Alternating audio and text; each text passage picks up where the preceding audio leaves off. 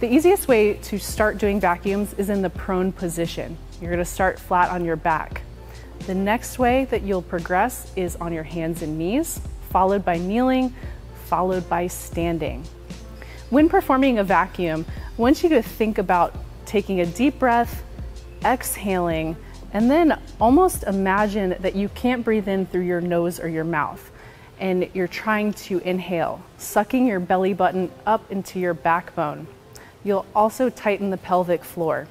Now with this, you can either hold your breath the whole time or you can take shallow breaths. So this is something that is going to help decrease your waist size. If you're looking to whittle your middle, the vacuum is for you.